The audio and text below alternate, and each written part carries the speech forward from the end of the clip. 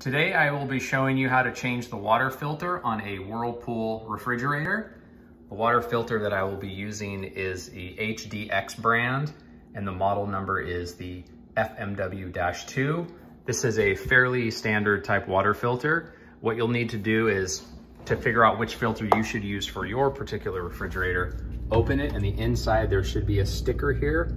If you get this model number and then go to Google, search for that model number, and put filter in, it should show you which one. But again, this is a fairly standard type.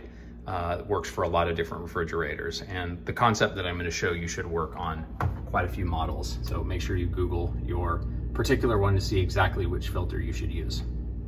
So I have both doors open, and if you just grab onto this plastic piece, you should be able to pop it straight out. There are clips on the side here, on this side, and right here it goes into there. I'll pop these off here. Pull hard and then it will release. Underneath here is some stuff that I will clean up as well, and be right back to getting this filter out.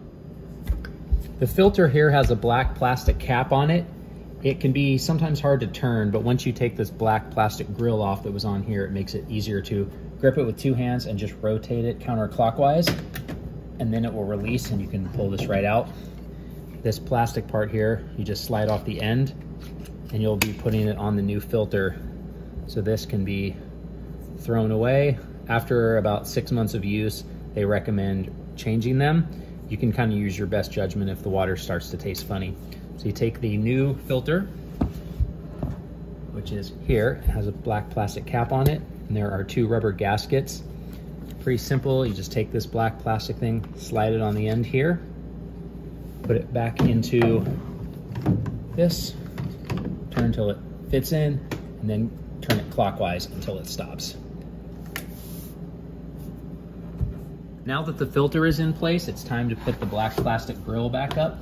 So you line it up with the circle here, and just, there's little pegs in the back here. Line up, snap it into place. Do the same thing there, snap it into place, and then close the door. And the next step is going to be putting about 5 gallons of water through the system to flush out the filter and get it ready for regular usage. Once you have your new filter in place, press and hold this button for your reset. Every model might be slightly different, but generally there's a button where you can reset your filter. So you hold it for a few seconds and then run about 5 gallons of water through. I take the water, save it in a bucket, and give it to the lawn, but you can do whatever you'd like with your water. Just don't start using it until you've put about 5 gallons through. Otherwise you're gonna get charcoal taste in your water. I've got the ice maker here filled with the old ice that was made with the filter that was old, and it doesn't taste very good, kind of freezer burned flavor. So I'm just gonna put it here in this planter and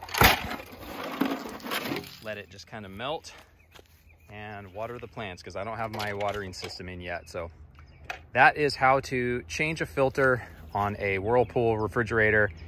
Like, comment, subscribe below. Let me know if you have any questions. Thank you.